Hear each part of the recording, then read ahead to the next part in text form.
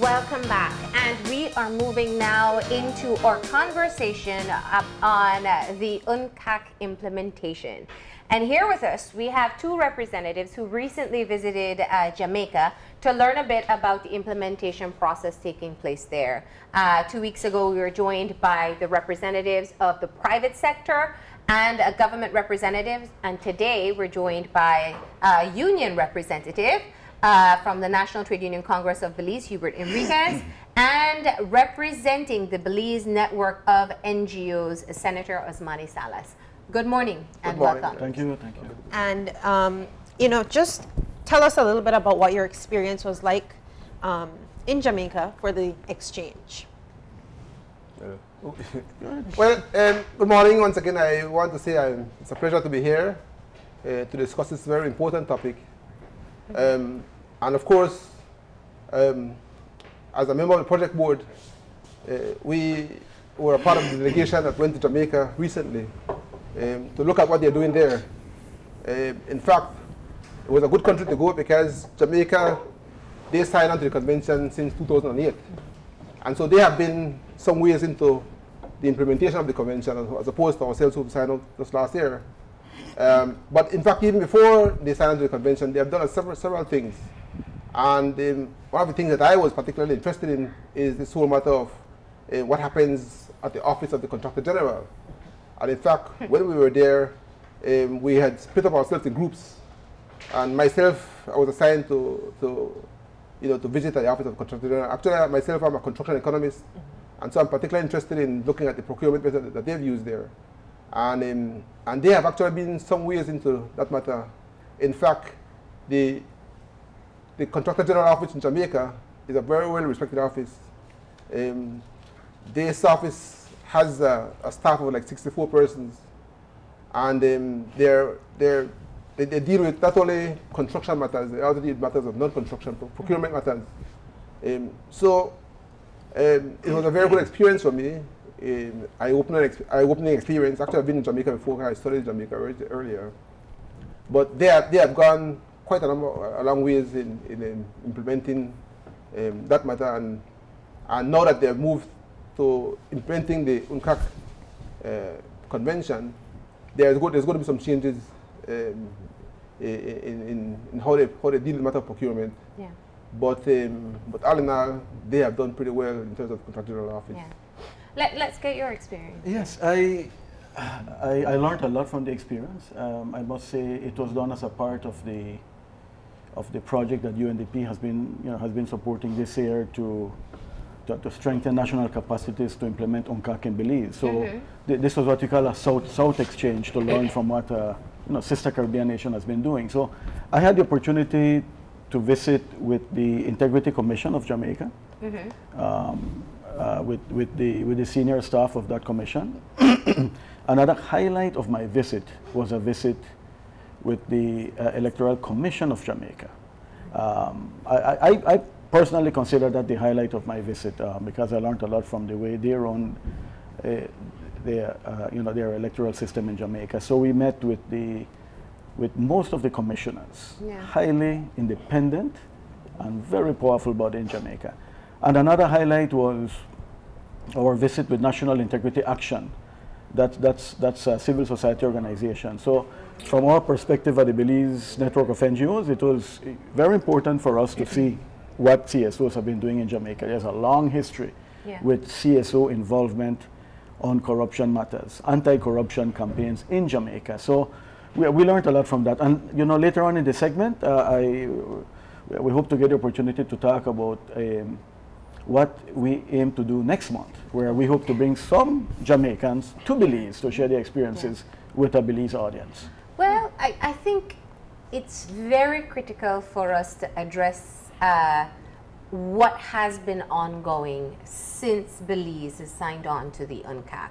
There have been quite a few criticisms coming out that the process towards implementation doesn't seem to be as robust as we had all hoped at the signing of the convention itself.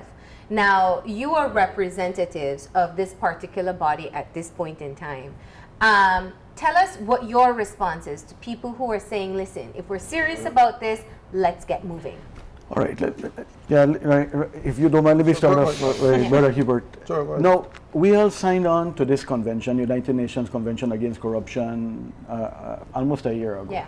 So this December 9th, I think, will mark a year. 1 year. Which is also when the world celebrates International Anti-Corruption Day. Yeah. But before I go into trying to respond to your question, Marlene, I must say that this is not the answer to dealing with corruption. This alone is not. This goes a long way to prepare countries to put systems in place, do the necessary legal reform, legislative arrangements to combat corruption. Mm-hmm. But it doesn't need to depend on this. This is supposed to help countries along the process. But now, how we combat corruption, it's up to every single Belizean. Mm-hmm. Individually, we have a role to play. And I think this is a message we need to put forward.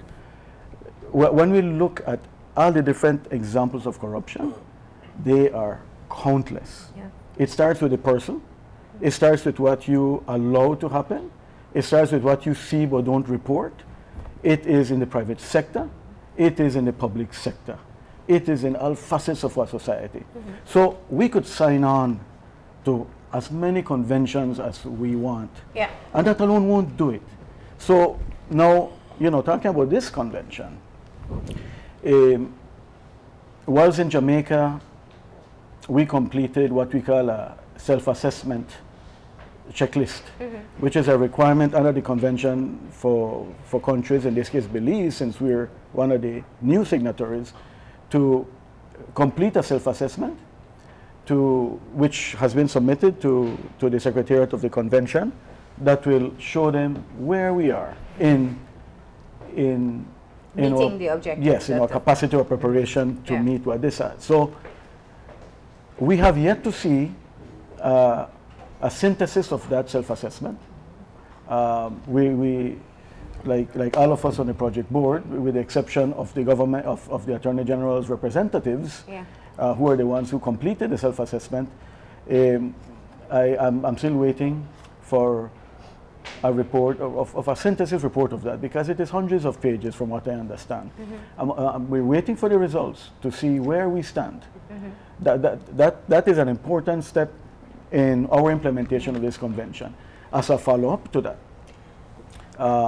I think 2 countries have already been selected to come and do an independent evaluation of the self-assessment, to like a verification. So essentially we're saying this is how far we are from meeting some of the specific objectives of the convention, whether in resources, human resources, or in established systems. Mm-hmm. But I can't move away, and I hear what you're saying. Ultimately, moral integrity would put aside the need for an UNCAC, but we live in Belize, and we have seen very blatant acts of corruption, and the signing of the country to this particular convention was, there was a collective sigh of relief to say we're doing something. And of course we were warned then that it wouldn't be a panacea, it wouldn't be effective immediately, no longer corruption in the country. But when people see that there's information exchange and all these other processes taking place, it can be viewed as perhaps a slow process. So let me get the union's perspective on this particular issue. Well, I'm glad you raised the issue, Marlene, because really it's a very important issue. Yeah. And indeed, several persons are asking us very questions. Yeah. That in fact we've signed this convention and nothing has happened since then. Yeah. But I want to say that in fact, having signed the convention, the first thing we did was to find the funding. And in fact, we were lucky to have received a grant from the United Nations Development Program to commence the process, because the government apparently didn't, even though they signed the convention, there was no funds allocated to deal with the matter. And so we were able to get a grant, and that grant has really meant that we were able to set up a project board comprising of the various representatives like myself and other persons or NGOs and so forth. But since then, there has been a series of activities. The board has met several times since then. And in fact, we've had a very robust seminar, a 2-day seminar, in which officials from the office in Panama, the regional office in Panama, came down to Belize to conduct training.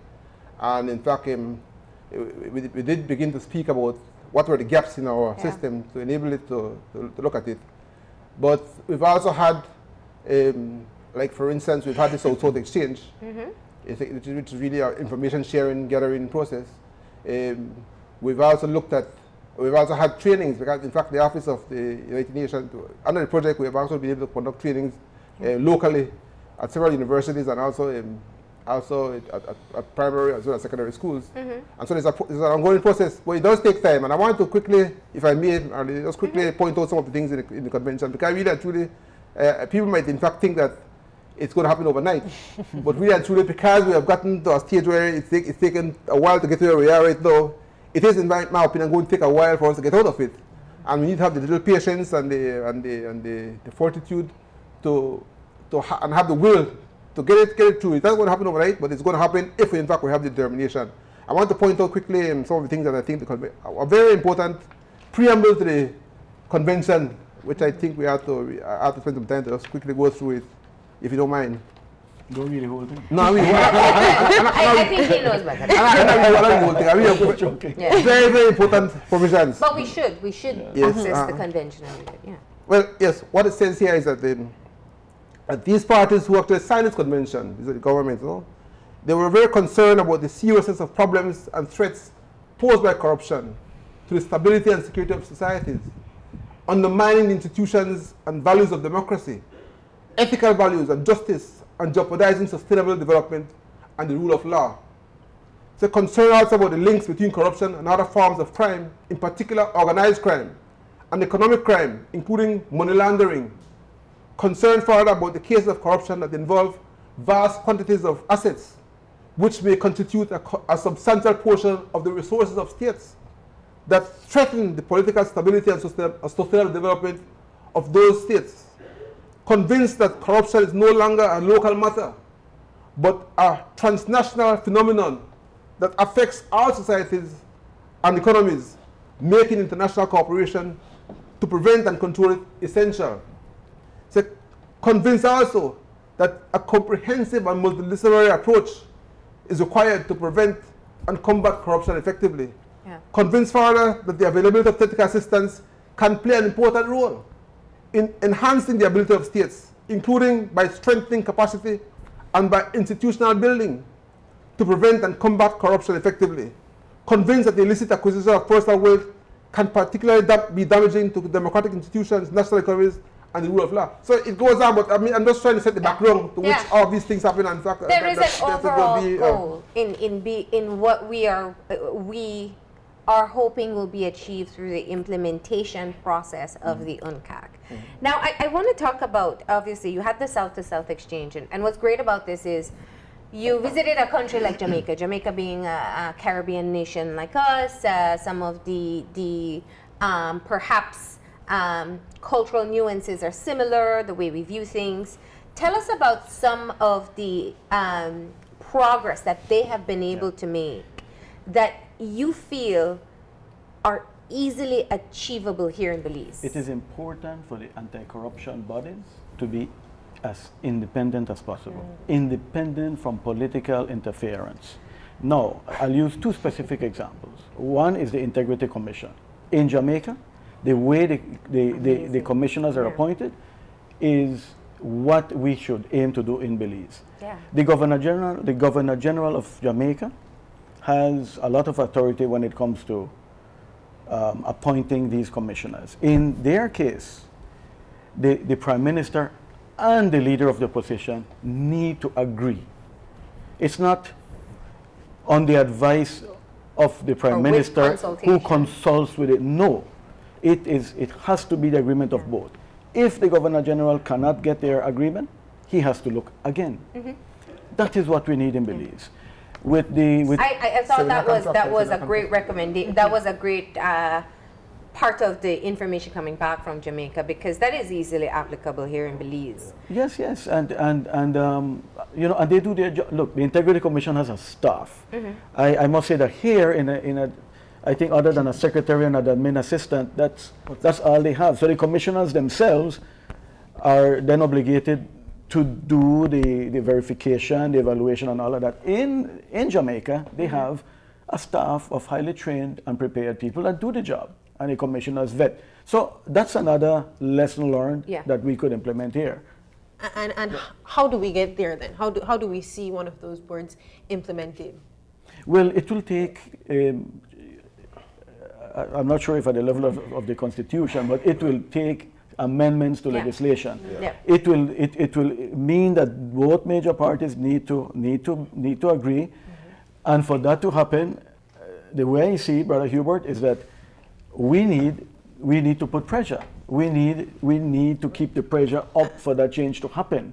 And that's a bit of a curiosity for me. What are your roles in seeing the success of UNCAC? Your individual roles. Let me quickly say this, that in addition to amending the laws to make it compliant with the UNCAC Convention, what in my mind is more important, because at the moment there are several laws which really are compliant. And so it isn't a matter of only creating laws. It's a matter of looking at the enforcement of those laws. And that's where I think we have a weakness in our country. In fact, not that in our country, many countries. And so what this UNCAC is going to do then is that it's going to provide us with the resources, the technical assistance that's necessary to ensure that those laws are actually effectively implemented. And so what we will see happen then, what's going to be different, is that in a sense we're moving away from this whole matter of independence and sovereignty, where we're going to get people from abroad to assist us in making sure, like, let's see what happened in Jamaica, in Guatemala, where the government, where actually the president was actually impeached because of the fact that they had this anti-corruption regime there, and they had an international prosecutor who was able to get the prime minister, the president, to step down. And in fact, he's in jail right now, along with his vice president. He's in jail right now. Yeah, the previous president. So we can see similar things happening here in Belize. And so I think we want to warn our politicians that in fact this is going to be a very, very serious move. And that in fact they might want to skirt around it, but the fact that they've signed up the convention now means that the international world is looking on Belize, and we're going to have assistance. But that's where I think oftentimes we become a bit skeptical. You visited the Contractor General's office in Jamaica, and I'm interested to hear on that experience. We have a Contractor General in Belize. We have internal mechanisms that are built in to be able to dissuade or to somehow limit the possibilities as to corrupt practices that may take place, whether it's kickbacks, whether it's proper tendering process, clear submissions of bids, clear revision of bids, and the entire transparent process that should take place there. But even with these mechanisms in place, while we hear, or oftentimes we are able to access information where the processes do not legitimately take place. You see, it has to do with the independence of these offices, and also for them to have the resources they need to do their jobs. The example of the Integrity Commission is a case in point. You have commissioners, and yet the way they're appointed leaves a whole lot to be desired. It is heavily weighed on the ruling party's favor. They essentially become political appointments. Essentially, that's what it is. So we already start wrong. I'm not. It's not about the members. It's not about the members. Exactly. So I hope that the members listening right now realize that that's what we're talking about. No, but that is the point. We need to be able to have these conversations without people feeling that it's a personal attack. There is nothing wrong with someone being aligned with a political party. There is a difference if that alignment in a particular role will skew their judgment. The Electoral Commission, now, if I could very quickly share a little bit about that, is another very good case in point. In Jamaica, it's an independent commission. Their own staff. In Belize, we effectively have two electoral management bodies, We have the Election and Boundaries Commission and the department, and they are vague areas as to what their roles are. In Jamaica, it's one. It's one. We know that we read about all the corruption in Jamaica, so they're far from being a perfect society. However, they're starting to put the systems. The last elections in Jamaica, I believe the ruling party won by 200 votes, 1 or 2 seats, and the losing party accepted the results. When we heard years ago in Jamaica, there were riots, it shows me that this new reform system is working. And the commissioners are highly respected. And there's a level of trust. Let me ask about the autonomy of the commission there, for example, because you're talking about two totally different population sizes, first of all, and that makes a difference. Yeah. You know, perhaps it's easier to be seen as independent from political alignment because there's a larger population. Is that the case, or is it similar to the Integrity Commission in Jamaica, where there has to be proven non-alignment to political parties to be able to run the election commission? We had this issue when the chairman of a political party is also in charge of the elections, the election commissioner, and there's a clear conflict of interest. But should one's personal judgment be trusted in a post like that? And how did you find the commission being established there? In Jamaica, the Governor General, again, very important role. The Governor General appoints, and it needs to be in the agreement, with the agreement of both Prime Minister and leader of the opposition. The parties, the major parties there, appoint a couple as well. So, but the numbers are weighed in favor of the independent commissioners that are appointed by the Governor General. And amongst themselves, they choose a chairperson, a chairman, and they decide who will be the chief elections officer as well, who himself, in their case, is a commissioner. Yeah, well, but they have both systems They have together. both systems together. Well, I think you raised a good question there, Marlene, regarding the independence of these autonomous bodies. And if in fact there is, because one of the questions that we always have is the question of whether or not we have weak institutions, or it is that we have weak persons in institutions. And many times we find that in fact what we have really are weak persons in institutions. So there's a need to really strengthen those aspects, the institutions themselves, to make them stronger, as well as to look at the mechanisms to ensure those persons who are heads of institutions have the necessary capacity and the strength for them to be able to react. I'm not, for instance, impressed with the Office of Contractor General here in Belize. The guy is my personal friend, but I think that much more could be done with that office to ensure that, in fact, things are on the roll. Yeah. Now, one of the big things that I was able to discern from my visit to Jamaica, in fact, not only Jamaica, I've also visited other countries, like for instance, but a big aspect of this whole matter really and truly, particularly in Belize, in fact other countries too, is this whole matter of public procurement. This is where the fleecing happens in government. And in fact, it happens because it's a part of a process in which monies are generated for political purposes. And so what happens is that there are persons who are perhaps political cronies who get all the contracts from government. And those contracts are then turned over, and so a portion of the funds go back to the political party to campaign for campaign financing. And so one of the good things that's going to come out of this whole matter is going to look at the whole matter of procurement, and as well as campaign financing. That's a big aspect of the UNCAC. Yeah. You know, and so when finally this thing is coming into effect, those matters are going to be addressed, so that political parties are, for instance, registered and they actually have their accounts are audited and so forth, and also the matter of procurement is dealt with. Let me ask what their process is in terms of campaign financing and declaration of assets. In Belize, thankfully, we're finally at the point where perhaps we are enforcing, and even though there's lots of criticism about when it will start,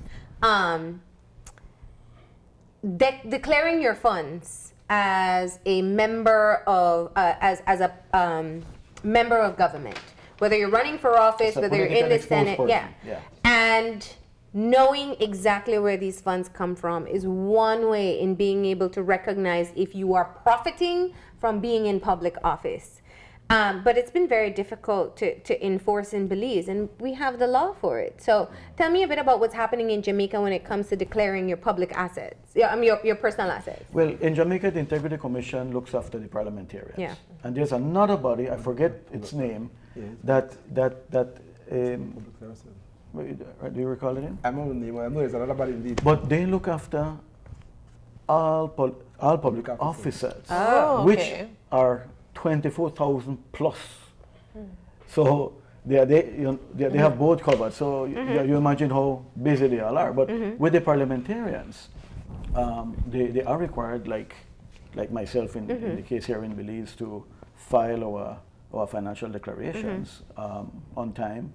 A main difference is that I think here in Belize they give us a 3 months sort of grace period to submit, and if we don't, then the delinquents, the names of delinquents are then sent to the DPP, Director of Public Prosecutions. Yeah. In Jamaica, there's no grace period, but they work with you.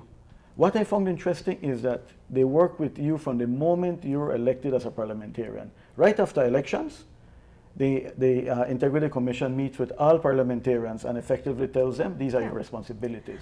We are here not to dang you, but to help you meet your obligations. Or this is your requirement in assuming this public office. And if they don't submit on time, they call them. Yeah. What they do, and I found very interesting, which is different to what happens here, they advise the four political leaders, if I could call it that, the Prime Minister, the leader of the opposition, the President of the Senate, and the Speaker of the House, and tell them, these have not filed yet, please talk to your people.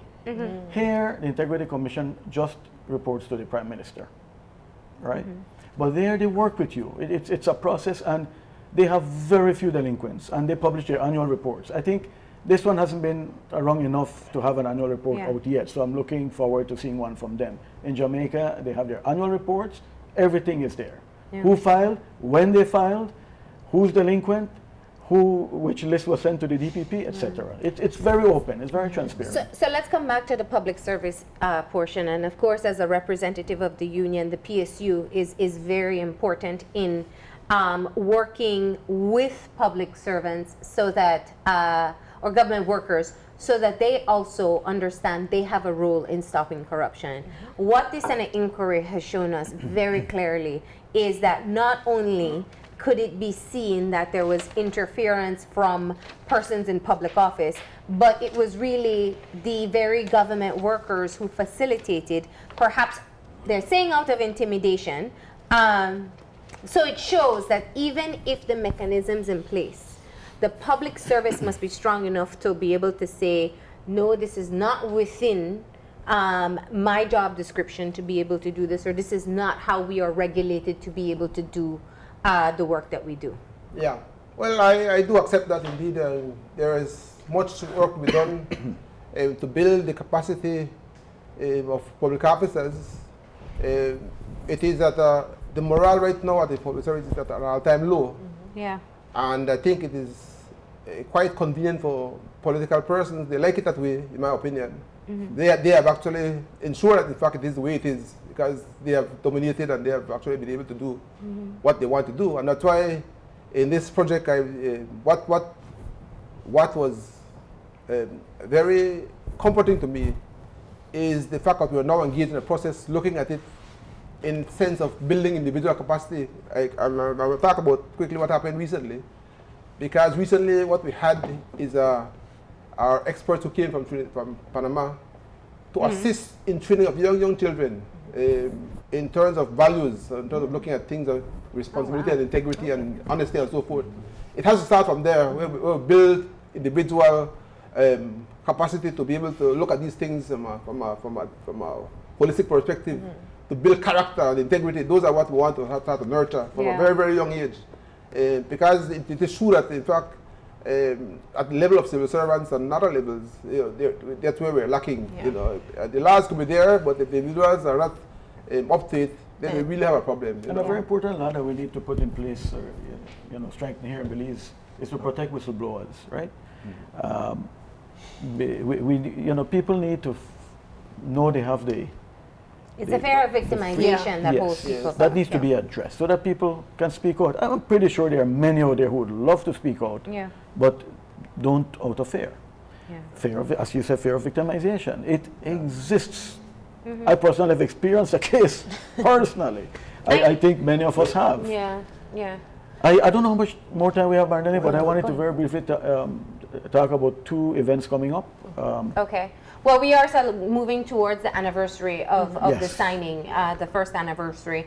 Before we talk about the specific activities there, the formulation of this particular group who's working on the national strengthening as we lead into the implementation, what's the longevity of this group, and how far will you be involved in terms of carrying out the process? It's indefinite for now, no. I mean, we haven't set a completion date. It's continuing next year with the new Okay. funding that we have received from the U.S. Embassy's CARSI initiative. Okay. So UNDP funding ends next month, and the CARSI funding kicks in Okay. to continue the implementation process. Yeah, it takes a while because really and truly, it is supposed to. Well, the first person is supposed to. It is said that you don't expect anything to happen within 2 years. For 2 years, no? So we've done 1 year already, and so next year we're hoping that in fact by next year we'll be able to start the process. What happens is that there are periods, there are what they call review processes, and Belize will be subject to review next year, the first review.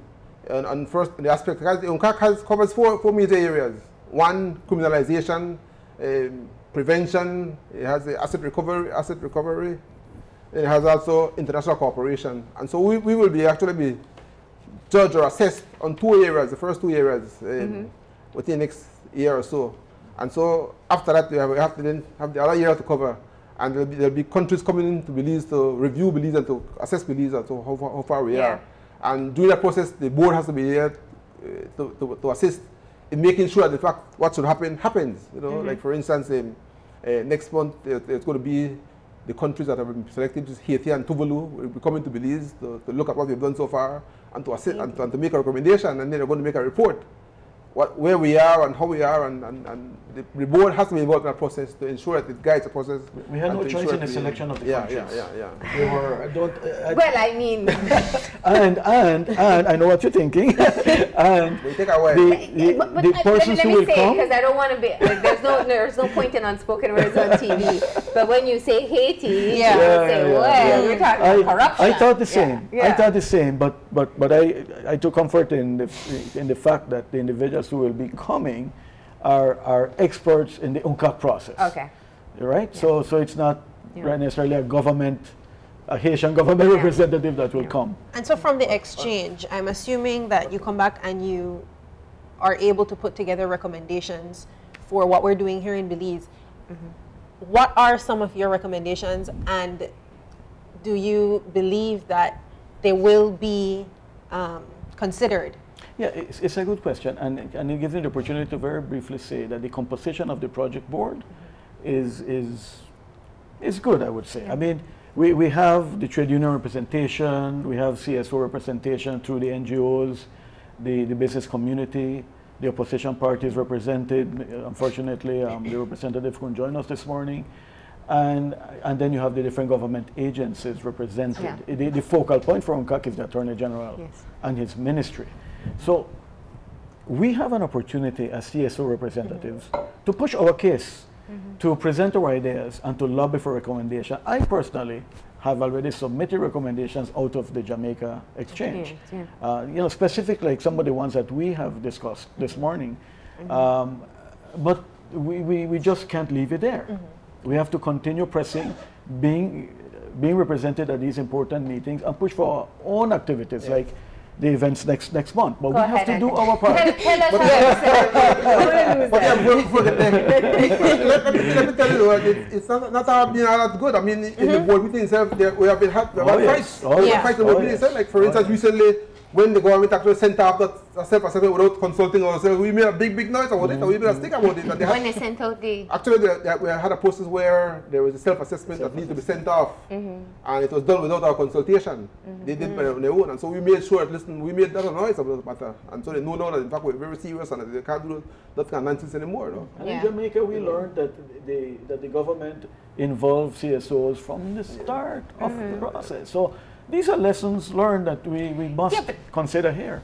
And I appreciate what Hubert is saying in terms of not just sitting by quietly as well, because it can be very simple to the consultation process that we talked about, which is whether you like my decision or not, this is what I'm going to do. But let's hear about your activities to commemorate the 1-year anniversary and the World Day on Anti-Corruption. World Anti-Corruption Day. Yeah. I think it's what it's called, December 9th. Okay. But we're kicking it off this coming Monday with a panel discussion in Belmopan. Okay. It will be from 7 p.m. to 9 p.m. we will announce at that event the winners of the essay contest, secondary and tertiary students, and the jingle contest. We're trying to come up with a jingle for the implementation process for UNCAC. And then we'll have a panel discussion featuring our Attorney General, Honorable Michael Perifit.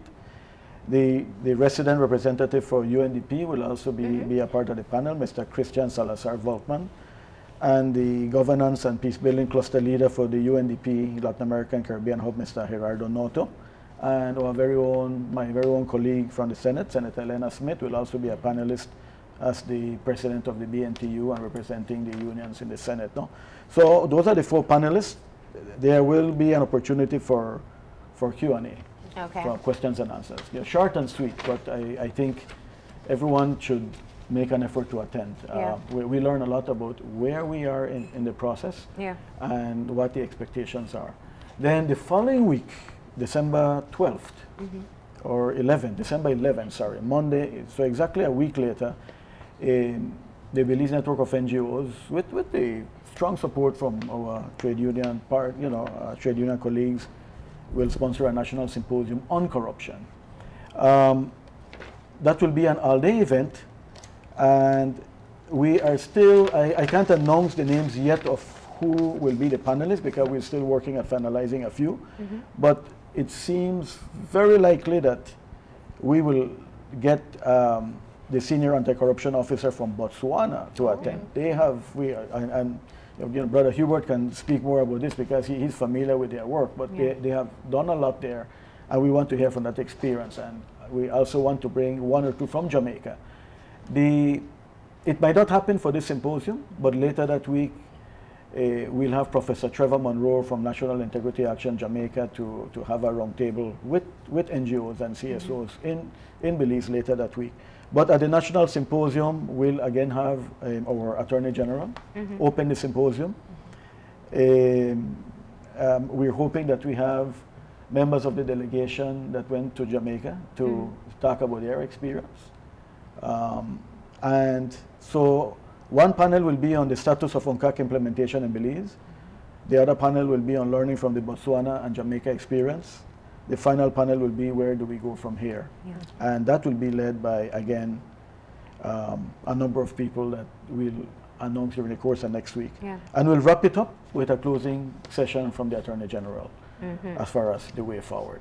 So that is one of the ways that we can keep the topic alive so that the public is aware and we know there's a process. It will take some time, as Brother Hubert has said, but we need for the Belizeans to be informed along the way. There's also a mental shift that has to take place as well. Let me just quickly point out that I believe that if in fact we get the person from Botswana to come to Belize to assist us in this process, it will be a very good thing. I have lived in Botswana, worked in Botswana for a number of years as an expat.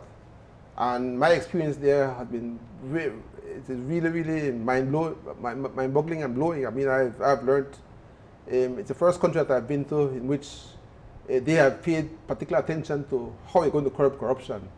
In fact, they have done a number of things, including decentralizing government. They have introduced an office that's called the Directorate of Corruption and Economic Crimes. And that office really is fair in Botswana. When they come to visit you, it's because they have found, they've already known that there are certain things that they're looking for.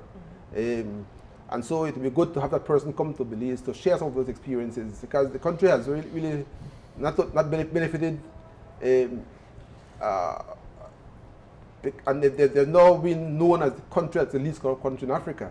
You know, when they got independence in 1966, it was perhaps the 3rd poorest country in the entire world, and they have now moved up, and they have now it's a really a thriving economy, and people have benefited from the fact that they have actually been able to secure their resources through a combination of methods, which includes anti-corruption measures. So. And in truth and fact, that is the ultimate goal in fighting corruption, that the resources go to where it's needed and to the people who need to benefit from it. So I think that is definitely a goal we all would like to see us work on and take more and seriously. We know Belize has resources. Yeah. I've said on social media, and I'll say it now. Well, once you say it on social media, we can't call ourselves a poor country. We find tens or hundreds of millions of dollars when we have to pay. All right? We need monies of that magnitude to go where they need to go for the development of our nation. We have so many needs. But I think the danger in saying we're not a poor country is that we need to give a voice to the almost half of the population living in poverty. Right. And you know, it's a great segue, and I know we're totally off topic now. But speaking of the recent ruling from the CCJ, obviously as a senator, you will most likely have a say in it later on. And as the union, we're looking forward to hearing what people have to say. What are your initial reactions based on the ruling and the subsequent proposed courses of action, which is not to pay? I've read the ruling once. I will read it again, and probably a third time, to understand exactly what the implications of the orders are. I won't speak as to what my vote will be yet. I need to consult with our BNN network. Yeah. But I will say that, like most Belizeans, it angers me where we are right now. It angers me about the political decisions that have been made past and present. That if we could go back in time, that we could right these wrongs. Wrong decisions have been made, and it's costing us dearly. But as far as and yes, we know it needs to go to the National Assembly for the government to have the authority to pay and to disperse. But we will see. It will be a very interesting debate. Yeah. Very much so. My take on it is, I'm not surprised.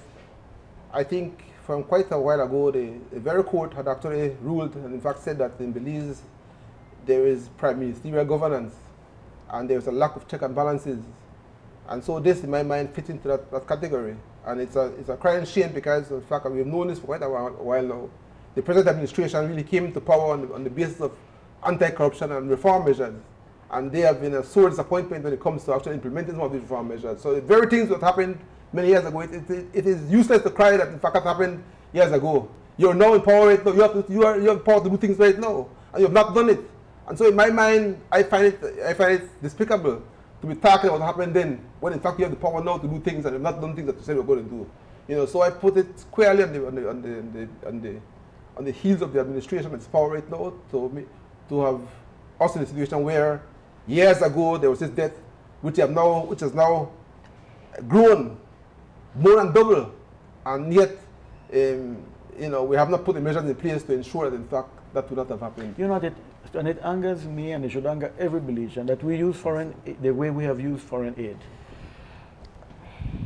We have had the opportunity to wisely invest that aid, and we have made some horrible decisions. And I know we're totally out of time, but Singapore is a good case of how they use their foreign aid. They invested it, and from being one of the poorest countries in the world in the 60s, they're one of the wealthiest. But they invested. They looked forward, they looked beyond, and they dealt with corruption from the start. Yeah. So we have a long way to go, and we'll keep going. So we are hopeful that, in fact, with this whole implementation of UNCAC, that some of these things are really going to be addressed, and that it's going to take a little time, yes, but down the road, if we have the patience and the fortitude, it's going to happen. It's going to take a little while, and with new generation of people coming, different thinking and so forth, that there's going to be some hope for Belize down the road. All right. Well, thank you for coming in. Thank you for also responding to that question as well. We appreciate it. And of course, we will keep on waiting to hear more information coming out from this body, and especially what happens in terms of the implementation of UNCAC. We have to go ahead now and take our final break, and when we come back, we'll have our wrap-up. So stay tuned.